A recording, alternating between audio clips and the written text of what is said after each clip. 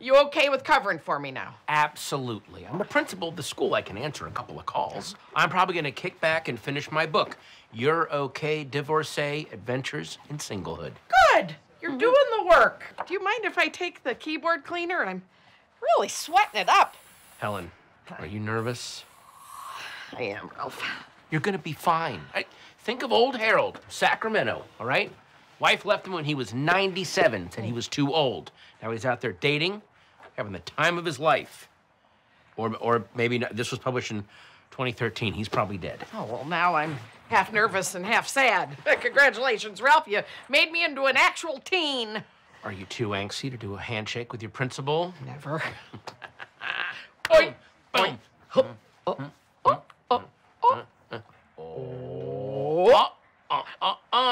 We got this. Thank you, Ralph. Hey, get going, little missy. The bell rang 10 minutes ago. Oh, my God. Out of my way, boomer.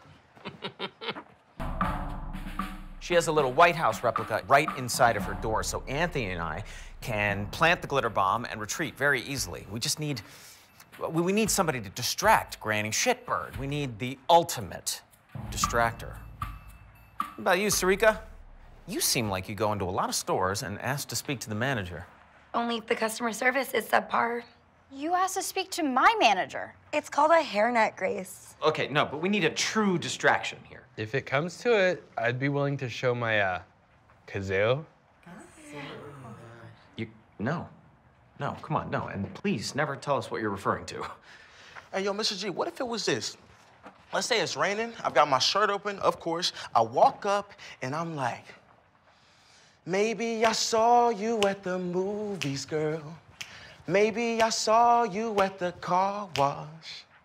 I can't remember where I saw you, girl, but I remember that I liked it, girl.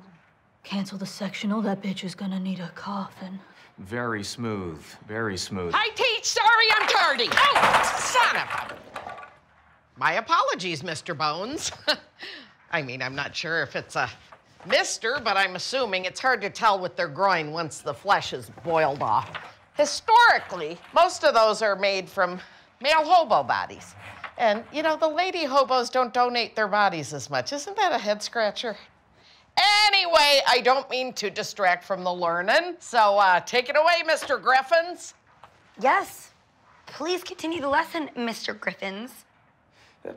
As you can see, I've drawn a popcorn maker, which is the perfect thing to picture the orderly chaos within each human cell. And then we got talking about a biological phenomenon known as distractors. Oh! It seems to, I put my backpack, I took it off while I was sitting, and it somehow hooked to the top of my undergrunders. It's just, I just gotta free myself from this little trap here. Yow, can you unzip that big zipper back there, but just do it real slow. Otherwise, I think I'm gonna launch into the blackboard. I'm basically a bullfrog in a slingshot right now. Oh, God, that hurts. That is bad. Yow, pull. No, that's the wrong way. My pork tenderloin is, I'm not gonna be able to sit on a bar stool for like a year. Looks like we found our distractor. I'm just glued. I'm glued and I'm flossed.